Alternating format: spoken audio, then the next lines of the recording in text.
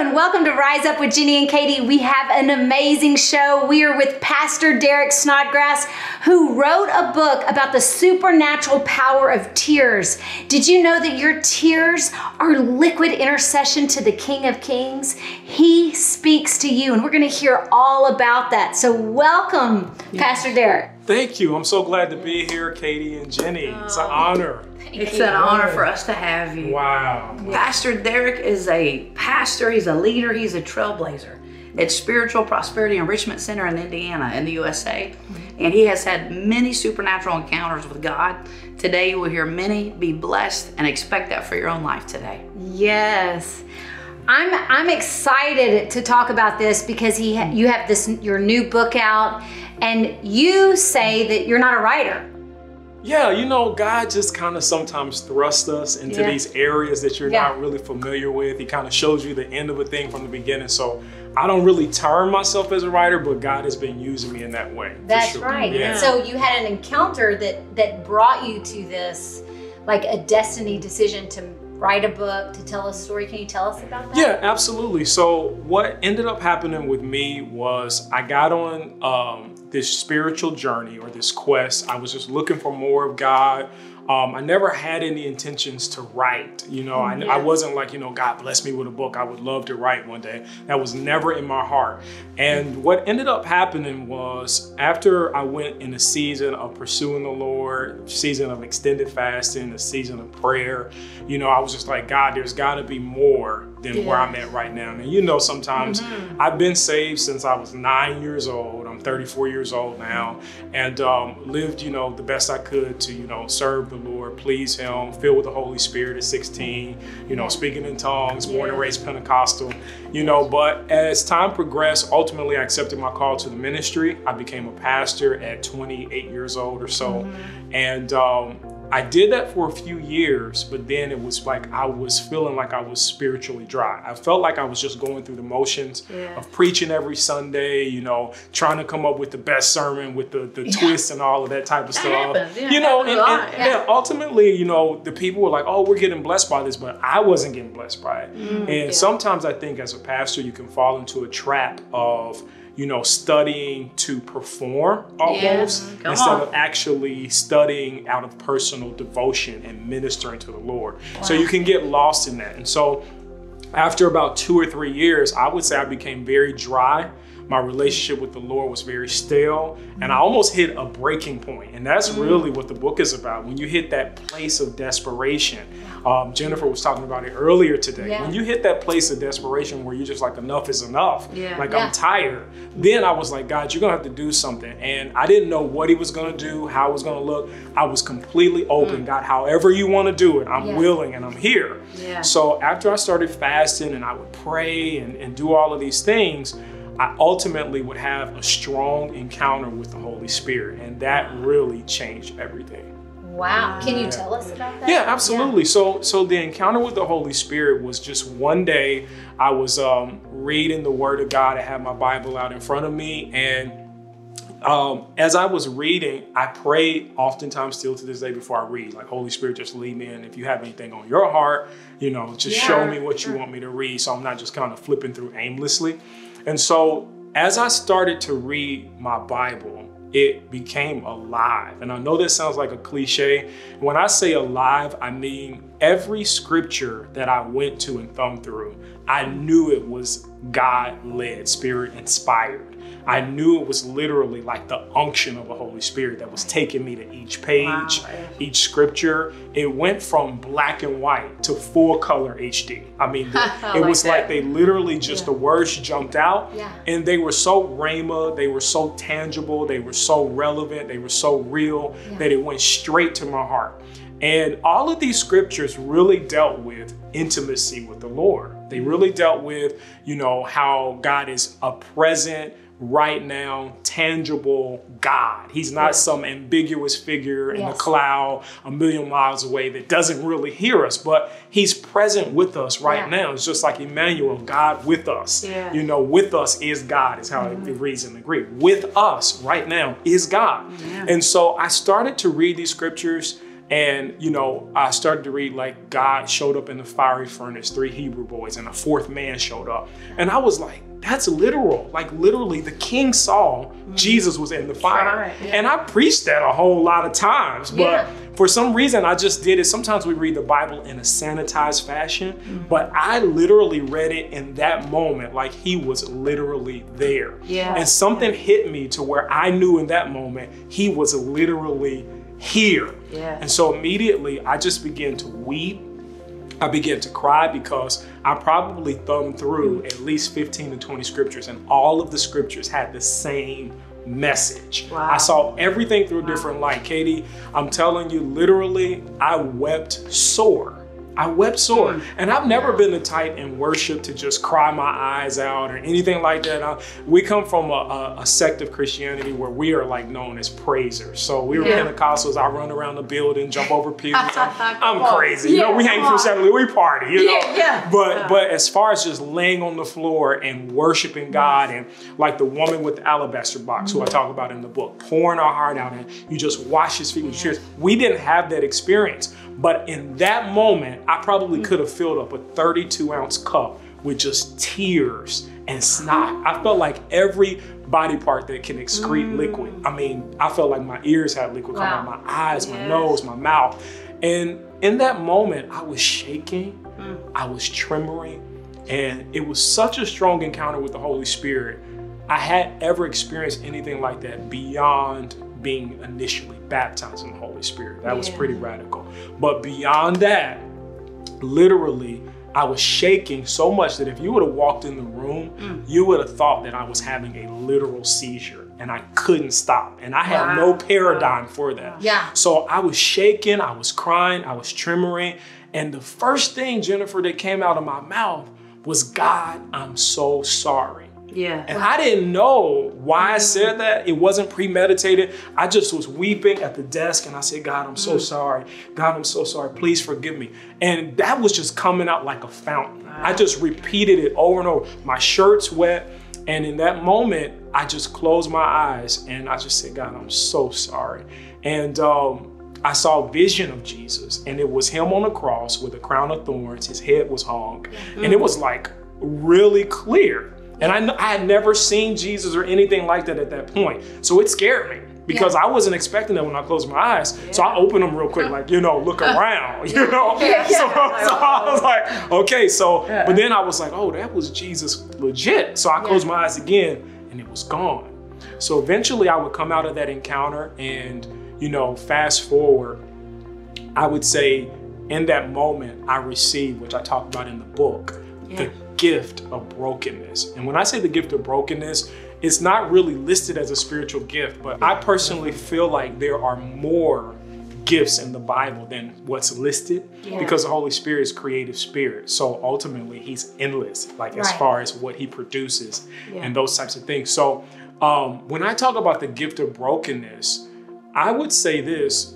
when your heart breaks for what breaks God's heart, you know, the more broken you are, the more nearer God will come to you. Wow. You know, heaven is attracted to brokenness. And I learned that experientially, through experiential knowledge, because in that moment, something came on me. It was almost like a mantle or something. It was something came on me that I knew wasn't there before, to the degree that after that encounter, every time I would just pray, every time I would just read the Bible, every time, even if it was night and I'm thinking I'm just gonna say, you know, Lord, lay me down to sleep, you know, when it goes quick, you throw up. I would just weep and I couldn't stop. And I'm like, Lord, I wasn't trying to do this. But in those moments, I never, ever have felt God's presence so near to me. That's so good, because like I know when my grandpa passed, I had a heaviness, a broken heart, you know, and I felt the Lord come, the Comforter came, and I felt what you're saying, the nearness of God. It was almost like a cloak of the Lord, a warmth came to, you know, the word said he's near the brokenhearted. And so I love that you say brokenness attracts heaven. Yes. But there was another encounter you had as well, an encounter that you personally had with Jesus himself when he came to visit you. Yeah. Yes. Can you share that story? Yeah, I absolutely can, because, you know, my encounter with Jesus came during that season of brokenness. So the encounter I just described, my encounter with Jesus was literally 7 or 8 weeks later. Wow. And that 7 or 8 weeks was actually filled with encounter. And I can't even go into details with them in that book, but it was like something different every week. Yeah. And that was weird for me, Yes. you know, because I was just like, yo, I'm not like a guy who's marked by lots of visions and dreams. When I have them and they're prophetic, they're accurate, but it's not something that I don't live in that place. Right. And I lived there for that 8 weeks. And so with a lot of those scriptures, they talked about how Jesus appeared to the people. He was in the fire with them, Saul on the road to Damascus. You know, Jacob wrestled with the angel or wrestled with God. I just started seeing different things. I started to study Moses' relationship with the Lord, with God, you know, and how even God wanted to meet with Israel and they were afraid because, you know, God was in the thick darkness and they was like, no, he's going to kill us, you know. You go, Moses, and you tell us what he said, you know. So I started looking at all those things very literally. And so I started asking the Lord, you know, if this is real and you can really have this level of intimacy with your children, can I have that? You know, I want that, you know. And, you know, when I talk about dreams and visions, our family, we've been accustomed to that. Like my mom, she would see angels in the house and we would have all different types of things. And some of that I inherited just through genealogy, right? But Jesus, having an encounter with him, I didn't have a paradigm for them. My mom never went that far, you know? So I just started asking. I felt like God was no respecter of the persons. So I felt like, yo, if I ask and I'm sincere, I believe he'll appear to me. I had full confidence.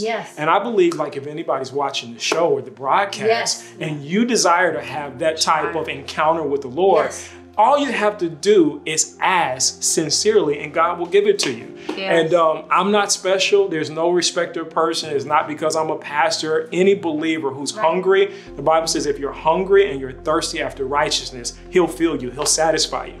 And so I asked the Lord and I expected it. And expectation is the breeding ground for miracles. And so I literally... Say that again. Expectation is the breeding ground for miracles. And so I expected, I mean, every time I would go to prayer, I would almost be praying with one eye. I'm like, he's about to walk through the wall. You know, I was reading all these stories in the Bible. So I was like, he's about to walk through the wall. I would almost get nervous. It was that, I had that level of anticipation. And so one night I worked, I got off at 6 a.m.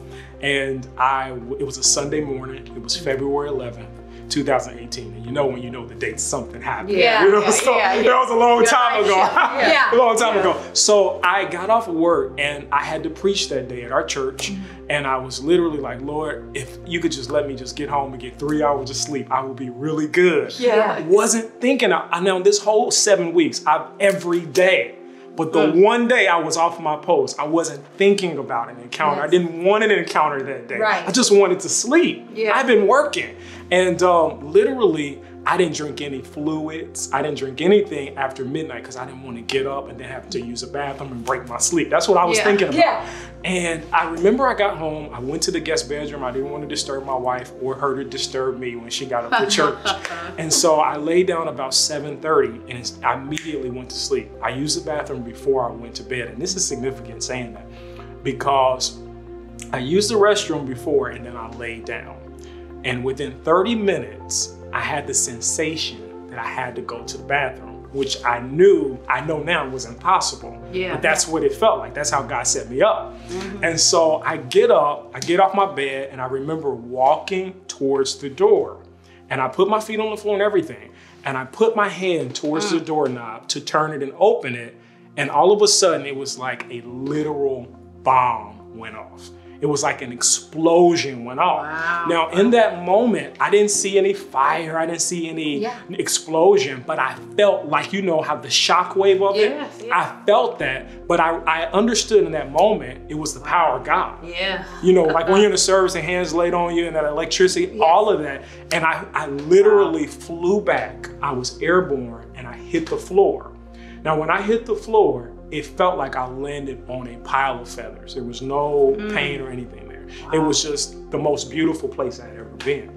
So I'm on the floor You in Psalm 23. Come on. Yeah. So Green pasture. green pasture. So I'm on the floor and my eyes are closed. I'm laying on my back, and then I'm kind of just like opening my eyes.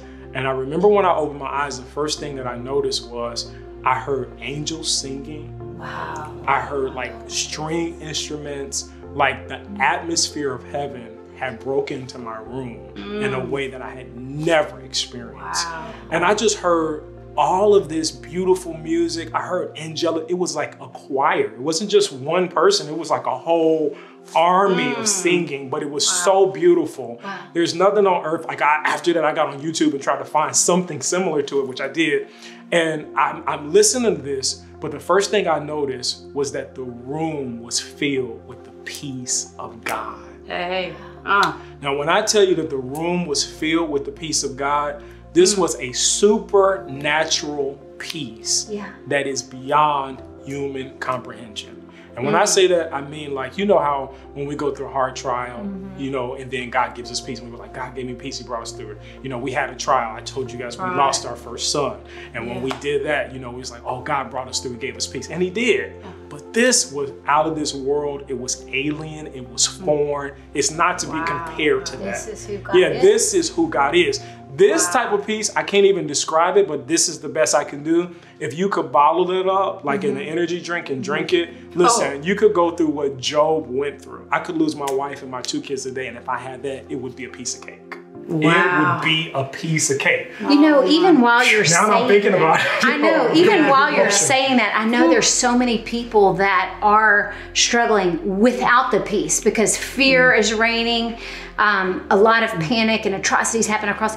Would you pray and impart that right now? In Jesus' name, God, I just thank you right now for every viewer. I pray right now that those that are going through tragedies, God, those that are going through loss and sickness, God, those who are dealing with the death of loved ones, God, and they're struggling in their mind and their spirits and their soul, God, we just speak a perfect peace over them right now in the name of Jesus. Just like you gave me in that encounter, God, I speak and I impart that to every listener now in Jesus' name. Father, I thank you right now, God, that it's a complete state of rest and quietness in you. There's a repose, God, that it doesn't matter what's happening on the outside. They have something on the inside, a deep fountain, a deep well of life springing up. I thank you that there are rivers of living water, wells of life springing up into salvation. And God, we just give you praise for that peace right now in Jesus' name. And just receive that peace. Lift your hands and say, I receive it in the name of Jesus. I receive it name of Jesus. I know. But can you go back and finish what you were saying before that? What did Jesus say to you when he came? Yeah, so what ends up happening is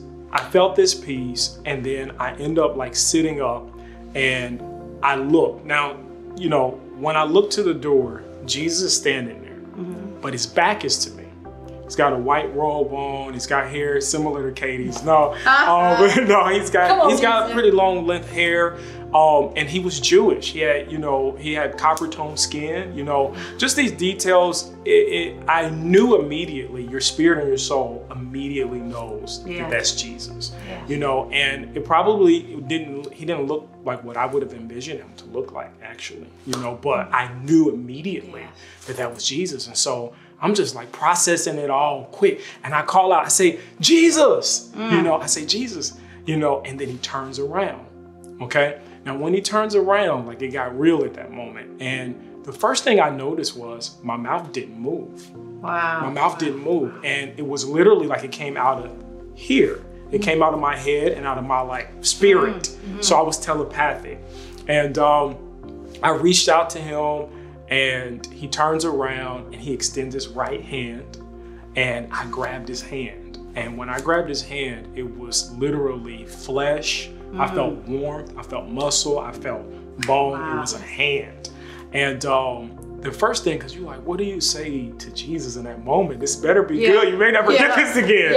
You know, because it was as real as I'm sitting here talking to you two. It was that real. And the first thing that came out of my mouth was thank you. The first thing that came out of my mouth was thank you. And I remember in my head, I was like, that's not good enough. So I like repeated it, and I was like, no. I literally said no. And I looked him in his eyes and I said, thank you for everything. Yes. And in that moment, I thought about salvation, what he did on the cross, my family, my health. And, you know, the frivolous things didn't really come up. It was the things that, you know, can't be bought with money. It's those things that are near and dear to your heart. I just thanked him for everything. It was an all-encompassing word. And I could tell in that moment that he understood it.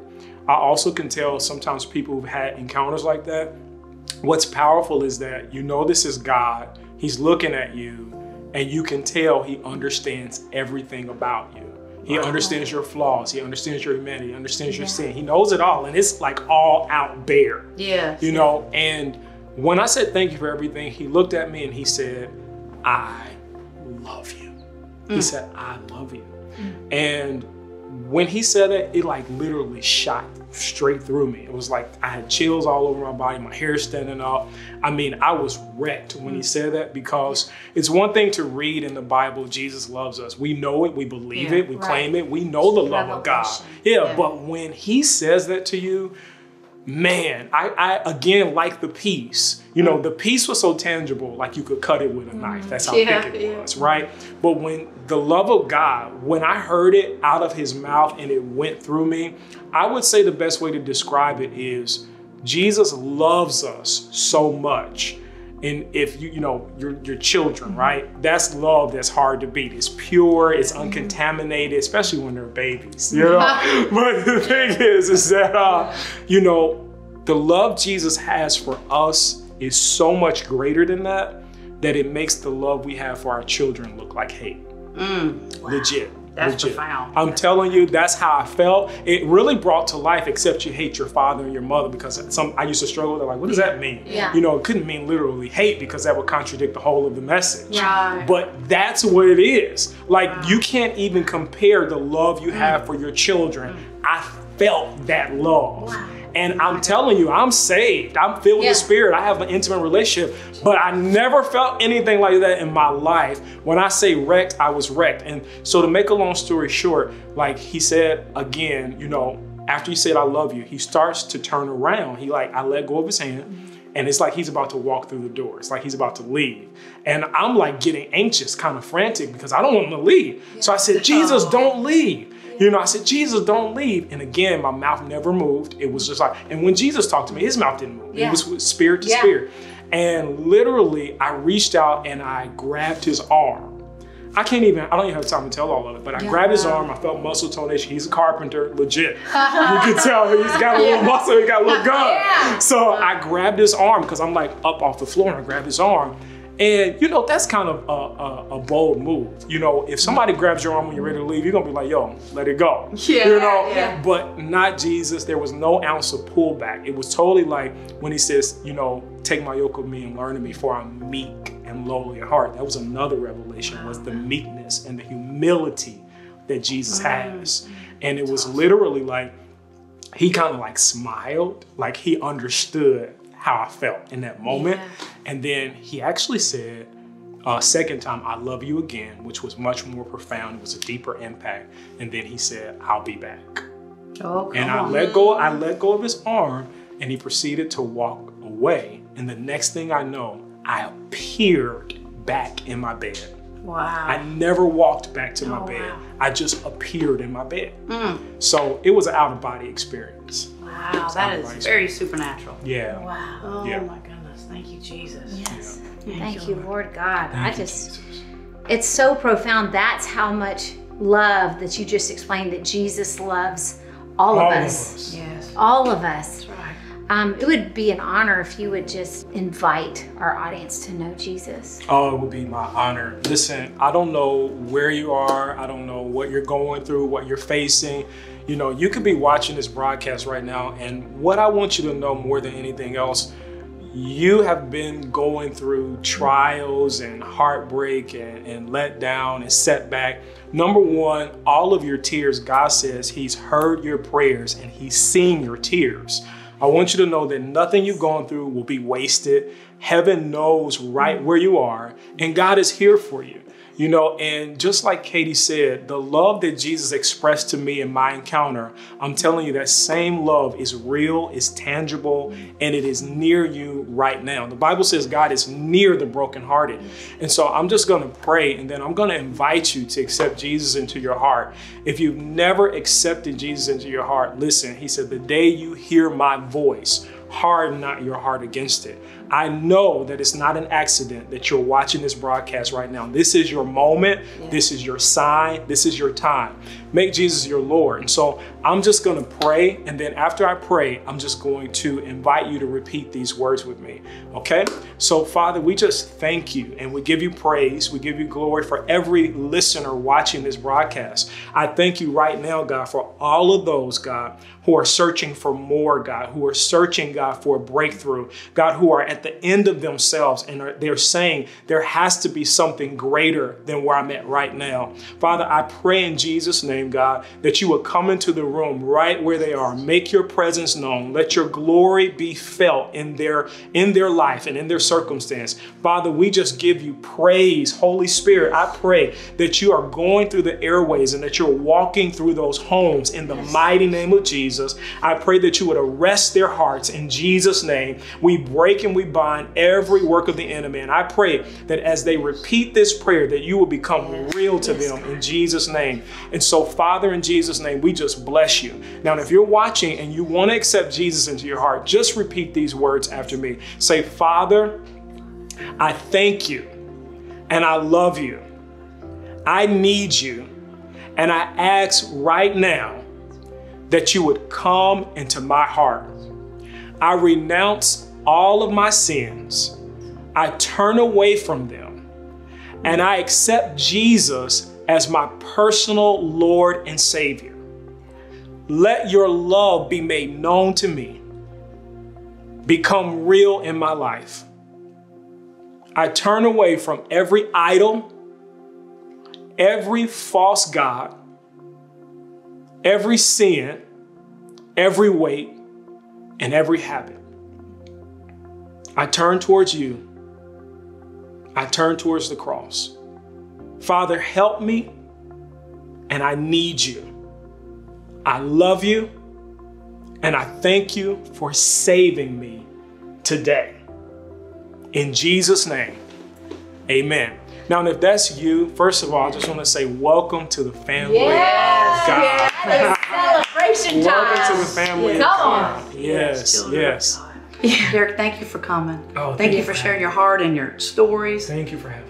Oh, what a blessing. Thank you. What an honor, man. I feel like celebrating with you all. If you ask Jesus into your heart, it's like a joy fest over here. Yeah. We always are so appreciative that you have joined us, and I hope that you have learned about the great love of God. We thank you, we love you, and may this be the day you rise up in Jesus' name. You're the rock on which I stand. When I'm weak, you give me strength.